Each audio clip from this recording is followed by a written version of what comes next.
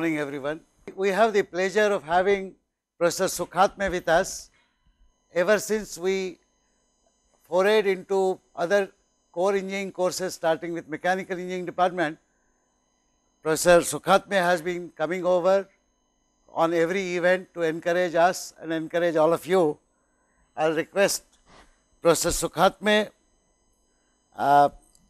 Professor Gaitonde, Professor Sridharan, Professor Prabhu. Is Professor Vedula here? Yes, please come over. So, let me begin by welcoming Professor Sukhatme. Thank you, sir. Thank you for coming. Professor Vedula, Head Mechanical Engineering Department. Thank you. Professor Gaitonde was essentially creator of this stream of mechanical engineering courses. And of course, both my colleagues whose show it is over the next 2 weeks, I not only welcome them, but thank them for taking all the efforts. Thank you so much. Professor Kannan Maudgalya is going to be the first speaker of the event, and I kept him at the end. That is because he is not really a guest. He is the overall coordinator for all national mission projects at IIT Bombay, including this one of course. So, I am very happy to welcome Professor Kannan Maudgalya. Come here. You have to speak of course, but I will still formally welcome you. So, you are part guest and part host. Okay. Without further ado, I will hand over the mic to Professor Kannan Maudgalya to give you an overview of the entire mission project set that we are conducting here and those which are being conducted nationally. Professor Sukhatme, Professor Gaitonde, Professor Vedula, Professor Arun Kumar Sridharan, Professor Prabhu, and of course, Professor Phatak, and all the participants and the dignitaries who are visiting representing their respective institutions. It gives me great pleasure to invite you all to this inaugural. I want to give a brief overview of this National Mission on Education through ICT. It was inaugurated in 2009 February by then the HRD Minister Mr. Arjun Singh in Tirupati. It has a total budget of 4,612 crore, out of which 60% is reserved for bandwidth, and through this every university gets 1 Gbps bandwidth. 75% of that money is given by the mission and 25% from the university, and because it is a big order, almost 2,800 crore, BSNL has given a huge discount of 95%. So, bandwidth is available to the universities at almost 1% of the cost. So, that is one of the major objectives of this mission, to provide connectivity. Second one is to create content, that is about almost 1,800 crore, and it is that fund, that head, that supports activities like NPTEL and this Talk to a Teacher project, of which this 1000 teacher training program of Professor Phatak is a part. Of course, the third component is the low cost access device, and this was launched recently on October 5th. It is named Akash, and then hopefully it will receive, you will receive that. In fact, the mission director Mr. N.K. Sinha has written a letter to all the vice chancellors of universities. In fact, he has written also to principals of every college, asking you to identify the need that you have for such a device, and you will have to spend only half the money, which is 1138 rupees. So, at a very low cost, a complete computer system will be made available. It is an amazing thing. One always compares this low cost access device with something like iPad. iPad is of course a lot more expensive. It is 40,000 rupees. Of course, it has better GUI and stuff like that, but on the other hand, it can never become the computer, because Apple will never allow iPad to cannibalize this MacBook Pro, on which they get a lot more money. So, they will always restrict the capabilities of iPad. On the other hand, the low cost access device that is developed by the mission will have no such restriction, and in fact, we expect ARM Cortex A8 based processor to be available in the pilot stage itself. It should be available in a couple of months, and in fact, much better devices will be available. So, the letter will be coming from Mr. Sinha. I would want all the college principals, directors, institute directors, vice chancellors to please give your feedback as to how many devices you want, because the more the number we order, the prices will be lower. Okay, of course, here the price is fixed at maximum price is 2,276 rupees. So, I take this opportunity to convey all this. I mentioned 1000 teacher training program of Professor Phatak. Actually, at the beginning everybody thought that will this ever happen. Now, I think yes, I agree that it is a misnomer to call it 1000 teacher training program, because Professor Phatak is thinking of a 10,000 teacher training program in the summer. And so, I think I am really delighted to see that this experiment is working very well, and one of the concerns that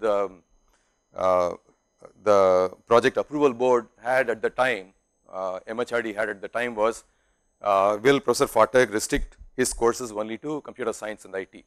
So, I am really delighted to see that maximum number of courses seem to be coming from mechanical engineering, that it is indeed, yeah, it is indeed a great pleasure to everybody. The idea is that we teach the basic courses in every subject, so that the students, the reason is that the students, when they come to first year BE, BTech, they are as good as students going elsewhere, let us say to IITs or NITs, but we are unable to provide good teachers in all the universities, all the colleges uniformly, and it hurts the students badly. So, the objective of this program is to provide basic engineering courses at least in the first year to everybody to start with, so that the students are on par, and once they get motivated, they can do very well in the rest of the years also. So, from that point of view, the basic courses, first year, second year courses are exceedingly important, and the other benefit that is expected to accrue out of this exercise is that the 1000 teachers who participate in this will come and participate, will contribute their question paper, their syllabus, their examples, their projects, and the whole thing will become a huge repository of knowledge, and it is going to be available as a open source, not only for the people who participate, but also for all the people in the country, and in fact all over the world. So, I am really delighted that this experiment is working very well, and for this experiment to be successful, it is important that that everybody participates seriously. Please, if there is any problem in getting the reception or something like that, please do not go away. Please stay back and help us improve, give feedback so that we improve. After all, it is government's money, it is taxpayers' money, it should be used properly. Please do participate. I remember one shortcoming in the last course. We went to some places to review. We found that the questions asked by one center was not received well by the other centers. That is, one center, other centers cannot hear questions posed by a center, and of course, it is a whereas the whatever is spoken at IIT Bombay is received very well, and of course IIT Bombay can also receive any questions posed by a center. So, obviously it is a technology problem, it needs to be improved, but until that time we should come up with workable solutions. In this particular case, I requested that IIT Bombay repeated the question posed by the center, and anyway IIT Bombay's audio is heard very clearly. So, I think that is a workable solution. So, we cannot wait for a perfect technology to come to get started with. Whatever technology we have, whatever shortcoming we have, we can work with that provided we use it properly. So, I request all of you to do give your feedback, do participate, do contribute to the repository, and it is after all your course. So, with that I would like to conclude my brief speech. I would like to acknowledge the vision of MHRD, because the objective of this mission is to raise the levels of education in the country.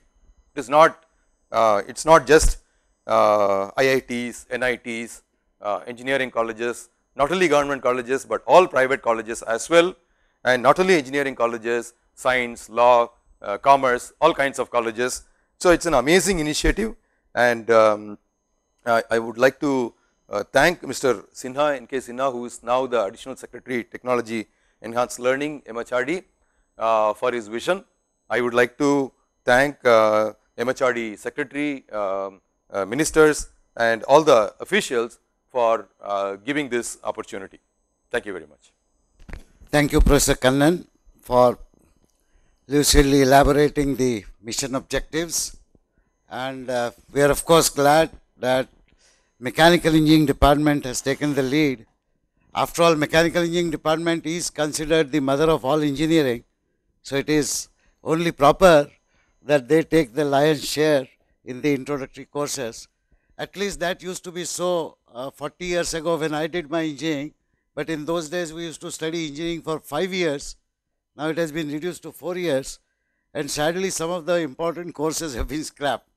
I am very glad that we have Professor Sukhatme here with us, and I will now request him to give his inaugural talk. Professor Sukhatme.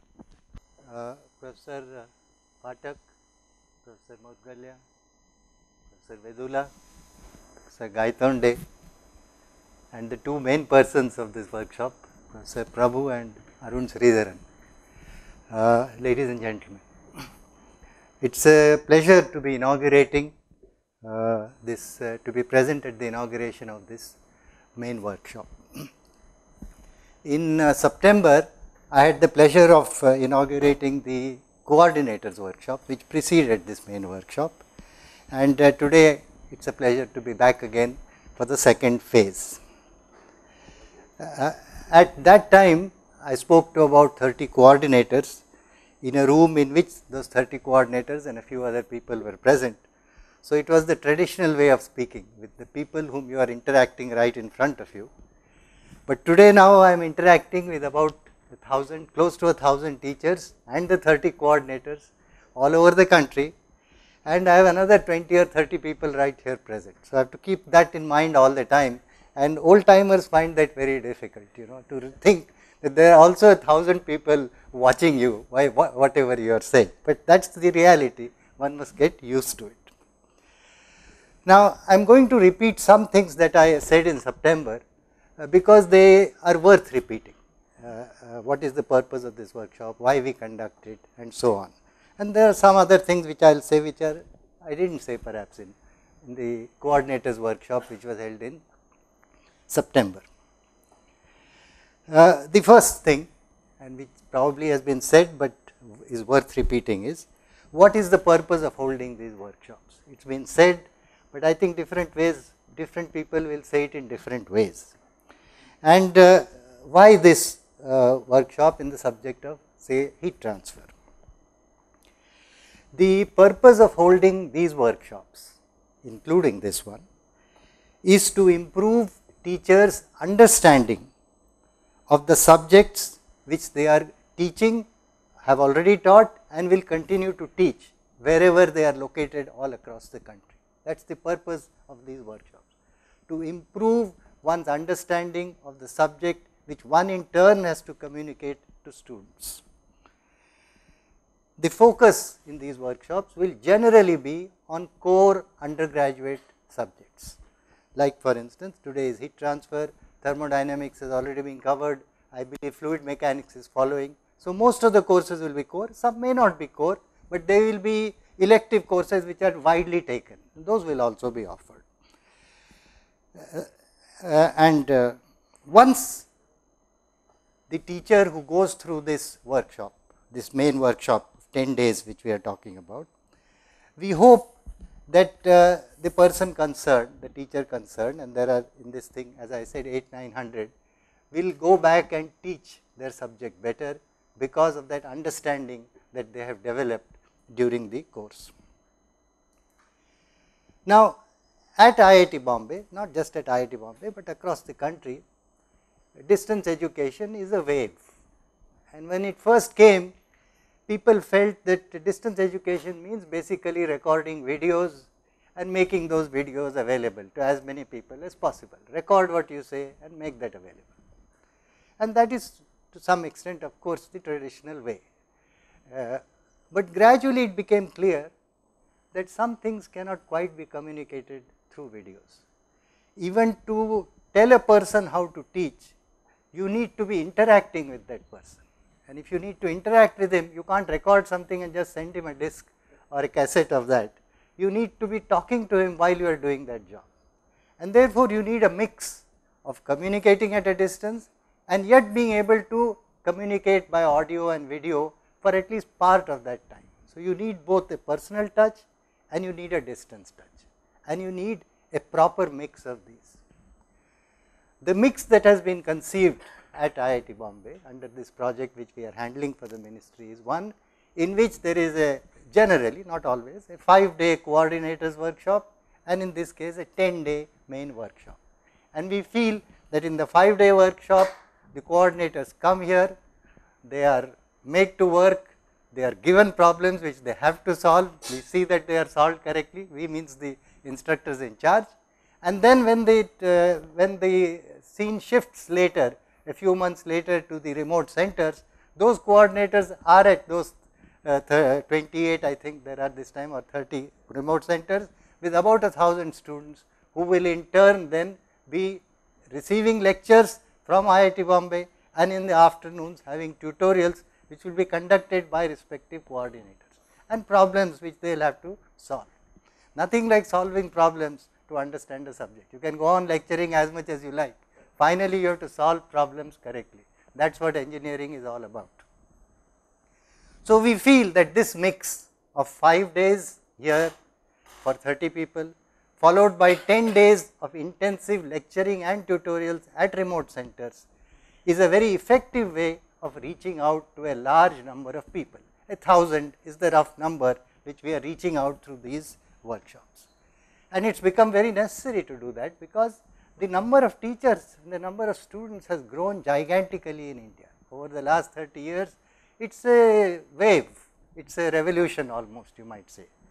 Quantity wise, we are doing all right, but what has suffered is quality, and the purpose of such workshops is to raise that quality. That is really what it is all about.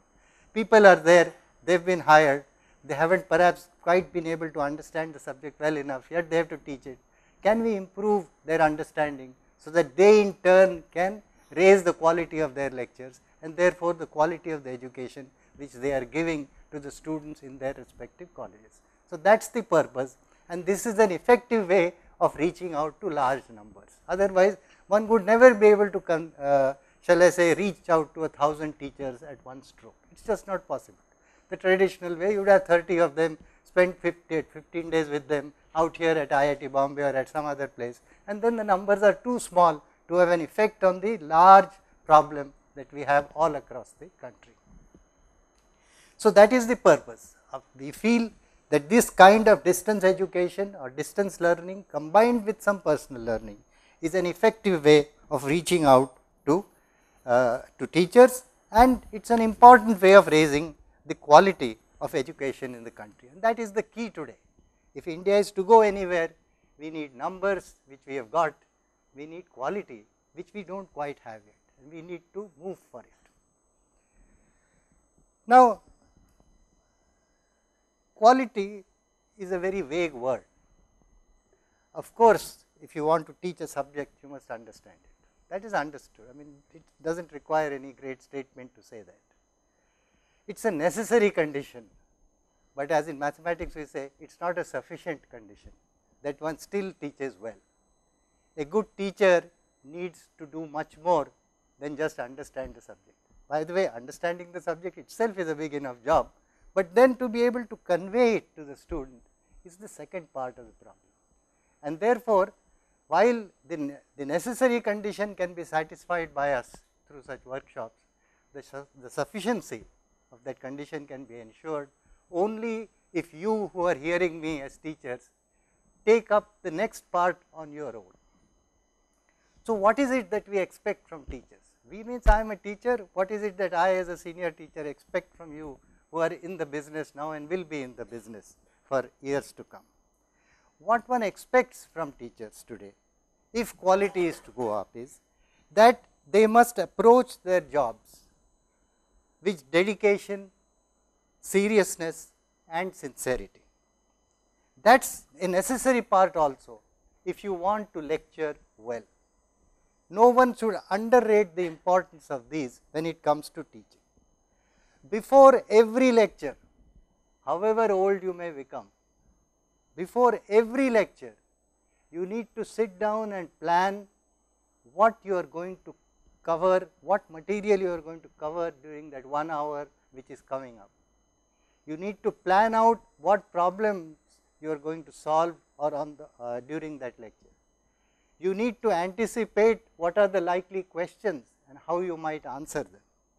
You need to feel, if you are a teacher, a little nervous before every lecture, whether you are 30 years old or whether you are 60 years old.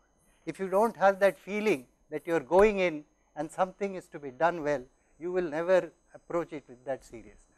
So, seriousness, dedication, sincerity and a careful planning of what you are doing has to go into every lecture. However many times you may have taught the subject, that seriousness must never go into teaching and taking a lecture. The day it goes and you say, I know the subject, what is there, I will just walk in, that day you should stop teaching. That is what I always say. That is not the reason why I stopped teaching, I have retired, but I am just saying that. All right. Now, remember also that since we are talking of engineering, we have to cover applications in our courses. So, while one tries to do the theory in the class, one has to constantly have numerical problems which deal with some applications, and that is where teachers have to keep on innovating. One should not be doing the same problems every year, year in and year out, because the applications of a subject keep on changing as you go along.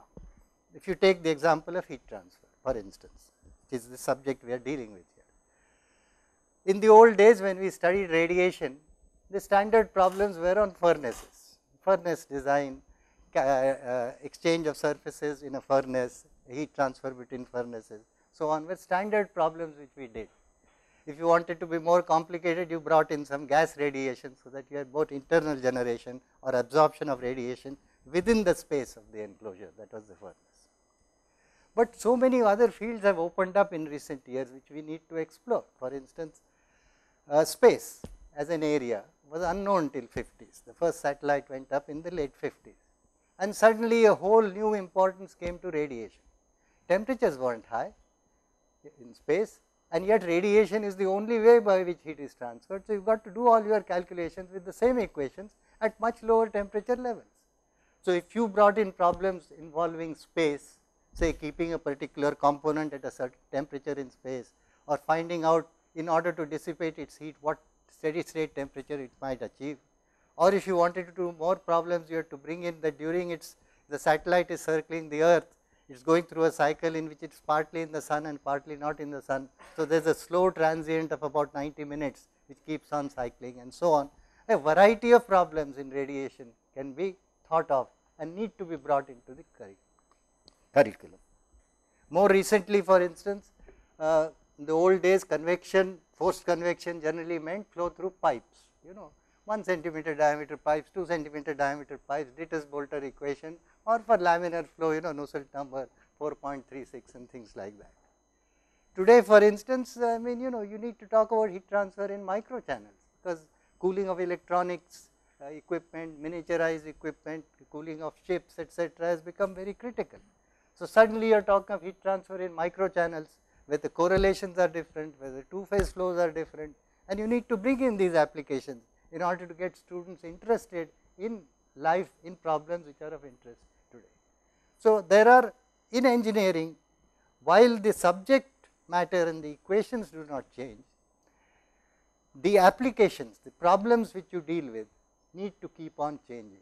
And so a teacher cannot say, I did this 20 years ago and I will still teach the same thing 20 years later.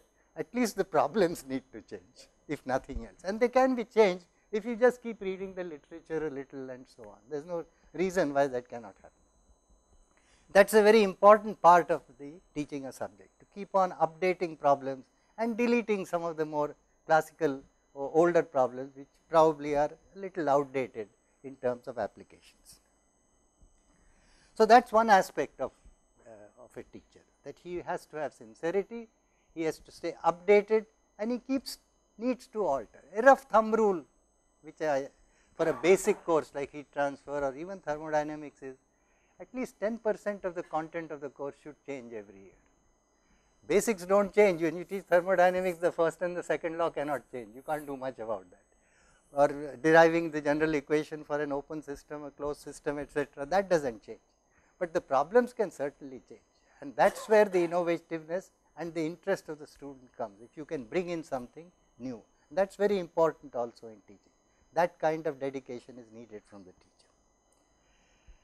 And then finally, although you have got the material, the teacher is also like a magician, when he appears in the classroom. He has got to present it well. Presentation is everything. You go to a movie, the movie may have a good story, but if the actor is useless, the movie does not get far. You come out of the theatre and say, acting काय होतं, useless होतं. Sorry, I am lapsing into Marathi. Acting मध्ये काय अर्थ नव्हता, पण गोष्ट चांगली होती, स्टोरी चांगली होती त्याची. So you need to have an ability to present what you are saying. The teacher is also an actor. He does not like to tell others this, but he is also an actor, because he is facing 60 or 100 students. He has got to do a little bit of, shall I say, being able to, he must know a little bit about how to present. So presence means, presentation means where to stand in the class, whether to stay at one place or move around in the class, whether to interact a little with people in the front row or back row or not to interact with them, whether to ask questions occasionally to a student who is sleeping in the class or not to ask a question, things like this. These are also part of your ability to keep students, shall I say, interested in what you are doing. Presentation also means using the blackboard well, or using a disk, I mean a pad on which you are writing well. It is very important to write carefully on the blackboard or on the writing pad which is in front of you. One should never ever scribble on it. Teachers must note this, never scribble on it. Never write in one corner, another corner, a third corner, and do some, something. If you want to say something, say it well on the board by writing it carefully, because whatever you write, you will be surprised, is written by students in their notes. That is what appears in the notes. If you feel something is important, make sure you write it on the board, or make sure you dictate it in the class and tell them, please write down what I am telling and dictate it slowly, because those are key sentences. You want them to go in, and you therefore need to write them on the board in order to that they make an imprint on the student's mind. So presentation of a subject is also a very important part of what you do. So what I have tried to say really during these few minutes that I have been speaking to you, I hope I have got few minutes now. What I have tried to say to you is that quality requires many things. To some extent, others can ensure it. like this workshop can ensure that your understanding of the subject as a teacher improves, and therefore, you are obviously going to be able to present it well to others. But quality also requires that you be serious about what you are doing. Teachers have to be extremely serious about how they present their material. They have to plan before every lecture in presenting their material. Quality also means presenting that material effectively in the class through oral communication as well as through the board or the PowerPoint, whatever you are using effectively. So, it means many things. A teacher's job, a good teacher's job is not an easy one. It is widely misunderstood, but it is not an easy one. It requires very competent people, and ultimately if it is done well, you do get the appreciation of your students. Wherever you are, students finally do appreciate it, and that is the reward for whatever you do in the end, that appreciation which you get from students. So, I will end with telling you a short story. It is a fiction, but still it is a story. There was this old professor, he retired about 20 years earlier, in his 80s, but still in good health, moving around in the country here and there. And one day he was going, let us say he was at some airport, Santa Cruz airport say, and sitting waiting for his flight to be announced. And while he was sitting there, a young man in his 40s walked up to him and he said, "Sir, do you recognize me?"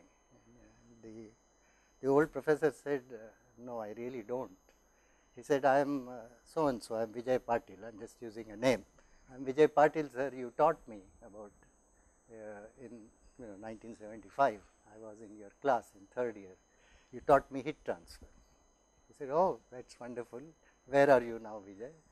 So, he told him, he said, "Sir, I am now a small scale industry I have a foundry, I do investment castings, I make products which are widely used in the automotive sector, I export many of my products, I am doing well, I need a little knowledge of heat transfer also in what I am doing, and so I am very happy with what I am doing."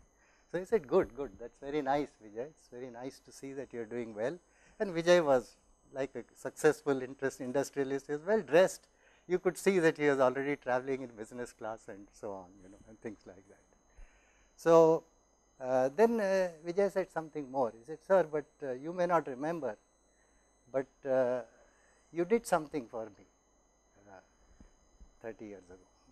And then it came back slowly to that professor, because now that he was telling more details, he said, "In my 3rd year, I had lost interest in my studies somehow. I was a good student when I joined the engineering college, but gradually my interest lapsed and I started missing classes, I would not attend, take notes and so forth, and my performance was sliding. And you happened to notice it, because you were teaching in the 3rd year and you happened to notice it. And then one day you called me, met me somewhere alone, not in the presence of others, and you asked me what was wrong. Why are you not coming to class? Why are you not attending to the lectures? Why don't you try coming to class at least?" That is what you said. Just come, just attend. It will make a difference. Otherwise, there is always this danger, you might fail a course and things like that, and you are not that type of student. So, Vijay said, "You told me all this, and the fact that you had noticed it was something that itself struck me, and I started attending classes, and sure enough, passing was never an issue for me, I did well, and here I am. So, I owe you a lot that you helped me back to where and prevented me from straying the course of action, which could have been bad for me. So, you have been an inspiration," he said. And then while they were talking, suddenly an announcement came and his flight was announced. He said, "Sir, I hope you don't mind, but I have to go, my flight is been announced." I said, "Sure, sure." So, it's good I met you, the old professor said. And then while leaving, in the traditional, of course, Maharashtrian way, Vijay just bent down and touched his feet. He did a namaskar, मी येतो म्हणाला आणि गेला. That was the incident. And as he left, the old man was looking after him, and everything had come back to him. That this he could remember the boy of 30 years earlier. He could see it now. He could, because everything had come back to him, and he was happy that some way he had been there. While leaving, Vijay said, "Sir, you were not just my teacher. You were my mentor. You were my friend. You were my philosopher. You were my guide." And that's the biggest compliment that any teacher can be, any student can pay to his teacher. So, as he left, again I lapse into Marathi. The old professor looked after as he went away. He also smiled. His eyes slightly, a few tears in his eyes also, because of the emotion generated. And in Marathi he said, "Sarthak zala." That those who don't know Marathi will have to ask the translation from those who know. Sarthak zala.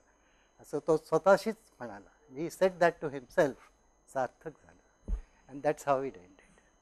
So that's what teaching is all about. One can convey through workshops the essence of a subject. One can improve on one's understanding. Finally, a teacher must feel that what he is doing is important, is worthwhile, and that somebody is going to benefit and pass on that message to others for generations to come.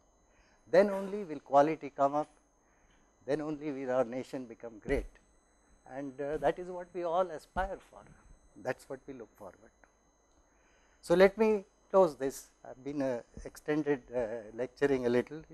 The professors when they start speaking are dangerous people. But let me again conclude by wishing all the teachers who are listening to me success in their careers, and I'd like to wish this workshop also all success in what it's trying to achieve. Thank you so much. Thank you very much, Professor Sukatme. Every time he speaks, he always adds something different and something special, and that has been a privilege for most of us who have been here at IIT Bombay. I am very happy that a large number of teachers across the country got a glimpse of what a great teacher is made of. To begin with, I will first thank him for sparing his time. I would like all of us to remember, I think the gist of his talk was about three things. The first and foremost is that teachers must approach their job with dedication and hard work. There is no shortcut to preparation for every lecture, and the fact that teacher has to be like a magician and actor to make a good presentation and a good impact on students. And finally, the biggest reward for a teacher is not the honors and money that one gets, while those are important, but it is a recognition perhaps many, many years into the future when a student remembers you for the small but important mentoring that you provided. I think there is no equivalent honor and equivalent recognition than that. Some of our young teachers may not appreciate the importance of it, but as the time passes, you will understand the need and the importance. So, thank you very much, Professor Sukatme. Of course, the main subject here of heat transfer, he did mention one most important thing is that while the basic concepts for any subject, not only for heat transfer, might remain the same, the applications would change, and therefore, the examples that we use ought to change. And I think this is a message I would like all of us to carry, because we do sometimes tend to teach based on our own past experience without spending time in investigating new things that have been happening around us. As he mentioned, a lot of time and effort has been spent in conducting this and a series of our workshops.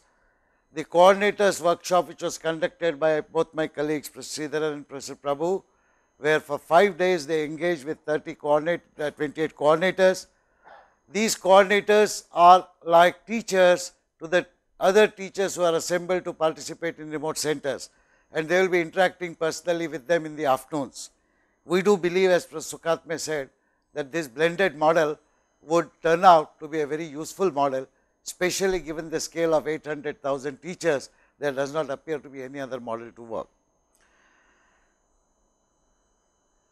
You would of course understand a whole lot of preparations that go on in conducting such workshops. To begin with, I would like to thank the coordinators of our remote centers, their institutions, and more particularly their colleagues, their technical assistants and other people, the lab people in those remote centers, who have taken a lot of trouble to put together the edifice at which the physically participating teachers would be enjoying this workshop, would be learning these subjects and would be doing those tutorials. So, thanks one and all. In this institute itself, we have a very large support base.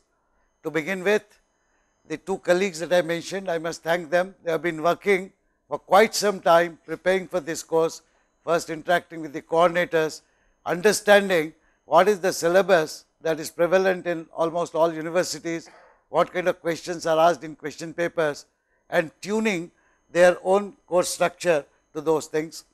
So, I am thankful for that. I must specially thank Professor Gaitonde, because I was not very sure as to how much of my colleagues from other disciplines will take to this blended mode of empowering teachers. He was the first one when he taught this first course. He was quite encouraged, and one of the reasons for his encouragement, he claims, is that the infrastructure support services provided by the project team was very good. And it is this point that I would like to mention at the end, to thank my own colleagues here. We have a very large team indeed. It is led by 4 very senior managers. Can we pan the cameras, please? Start with Dr. Mukta Atre.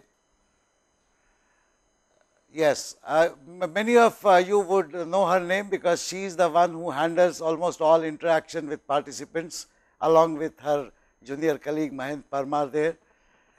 Kalpana is our manager who is in charge of contents. You will see her work's impact, her and her colleagues' work's impact when we release all the contents on our portal. Jaya, our finance minister, Mrs. Jaya Gaitonde is not there. Okay. As you would know, well, not all of you would realize, but you know, this is a very large activity even financially.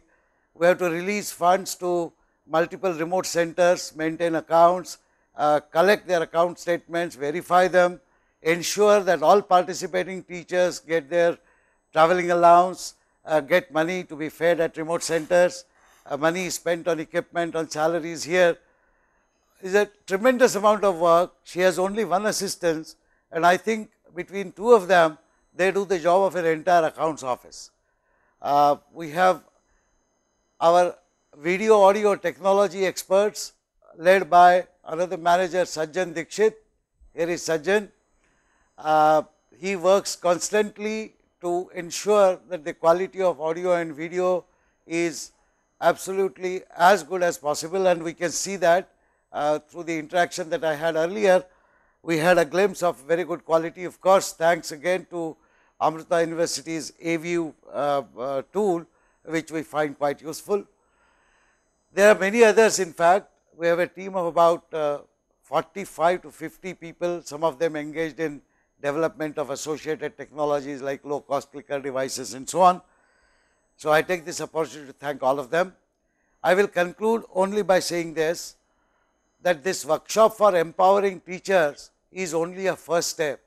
What we do expect is to create a large collaborative group in every such subject, which will not only contribute to the knowledge contents which are useful for learning of the concerned subject by many more, but that collaborative group will continue to enhance these knowledge contents. We propose to put together all the contents of this workshop, for example, after editing not only the audio video lectures, but all the submissions which are made by participants, and everything will be put in open source. But I would also request these 800,000 odd teachers who are participating not to forget this collaborative effort continuation, which is very vital. Even after they go back to their institutions, they should continue to contribute, participate in the portal that will be released, ask their own students and other colleague teachers to participate, to create a sort of pan-India large group of active collaborators who will enhance the examples, the tutorial problems, the project problems, etc., which larger and larger number of students and teachers can use. So, thank you very much. With this, we come to the conclusion of this brief inaugural session. Thank you so much.